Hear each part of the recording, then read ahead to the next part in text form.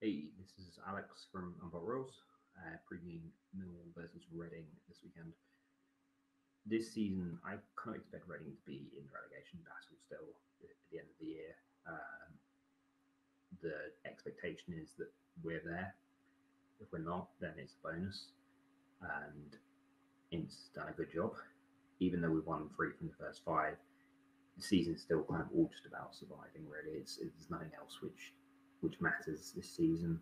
And if we are any higher than that relegation battle, then it's certainly just it's a bonus. It's not anything which is expected. At the minute, I think we've got the right manager.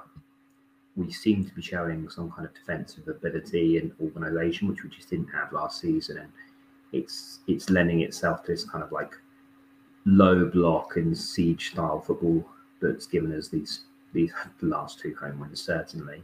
And very quick counter-attacking football, which is it's not bad to watch, but it does mean that the other team end up with a loss of the ball.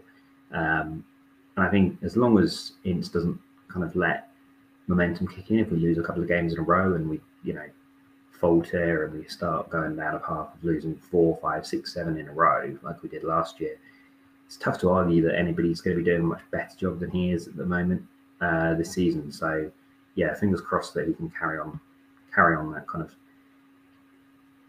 siege mentality that we've started with.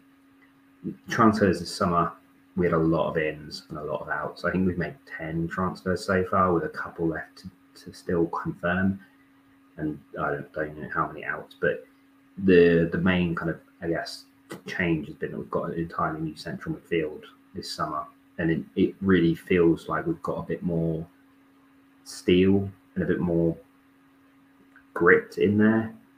Despite losing Rinomota and Laurent, we've added in Tyrese Forner on loan from Forest and Mamadou Loom on loan from Porto, and then Jeff Hendrick playing as the third central midfielder as well on loan from Newcastle. And it feels like they've really gelled so far in the 3 games. There seems to be a bit of cohesion between the 3 of them. It probably helps that we're playing 2 solid centre midfielders, like defensively. But yeah, certainly they've provided a lot of kind of cover for the back 5. And then Tom Ince also signed in summer on a permanent deal for 3 years, which is a pretty good signing. I think it adds a lot of hard work in that final third. He really doesn't give up, and he's probably our key player in all honesty at the moment. He always looks like he's able to create something, even out of nothing, really. The goal he scored against Cardiff earlier in the season was like a 25-yard volley and put it in the top corner. And he's done that a couple of times in this year already for Reading. So he's the sort of player who doesn't give up on anything as well. Like, we'll see him just run all day, and you see him at the end of the game, he just collapses because he's just left 100% out on the field. Other than that, the other player to watch out for is probably Loom in central midfield, who's come on loan. He's going to be involved a lot in terms of winning the ball back and a lot of pressure in the midfield to basically break up play and then push it forwards to the attacking players. In terms of style of play, we play 5-3-2 with 2 wing backs, so 3 centre backs, and then we kind of play 2 defensive midfielders in the 3 and 1 kind of floating in between the defensive midfielders and the 2 strikers. It might change on Saturday depending on whether Lucas Shaw starts or not, but we play very fast, direct football at the moment. We don't really have a lot of possession. I think against Middlesbrough we're going to have 28% possession, 1-1-0. So we don't really hold the ball particularly. I'm very, very happy to kind of like play in this low block, not give up a major chance particularly, and then play on the counter very, very quickly.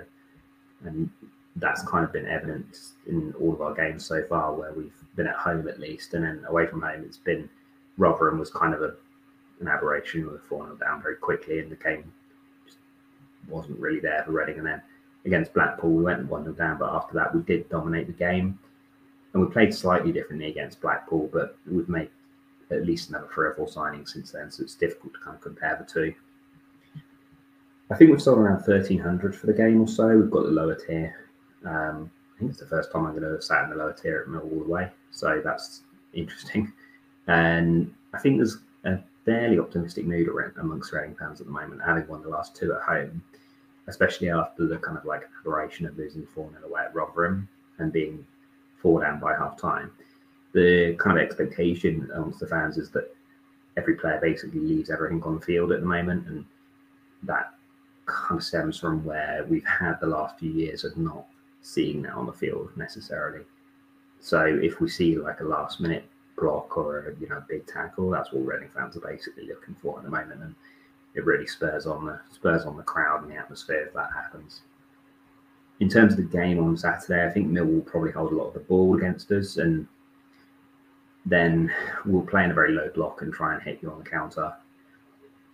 Maybe it will work, maybe it won't. It's difficult to say, really. Middlesbrough didn't create a whole ton of big chances against us, and Blackburn were very similar. Although they created a few half chances, didn't really create any big chances necessarily. So I think it will probably be quite a close game. If we can get our noses in front, maybe we can pick up a point. I'm not overly confident of coming to the Den and getting 3 points, but certainly don't think that we'll get absolutely destroyed either way.